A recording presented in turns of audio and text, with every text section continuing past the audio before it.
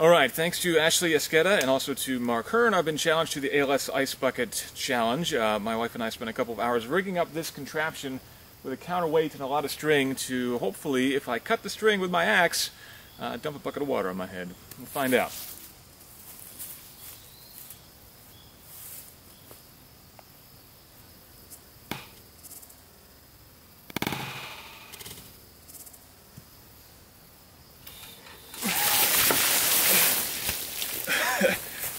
A little slow.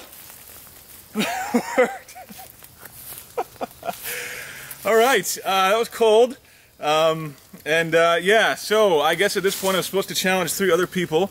But instead of that, actually, I don't really like the idea of asking other people to make donations. So I'm just going to make a $300 donation instead of challenging 3 other people and encourage everyone else to make a donation to a charity that they find appropriate on their own after I change some clothes.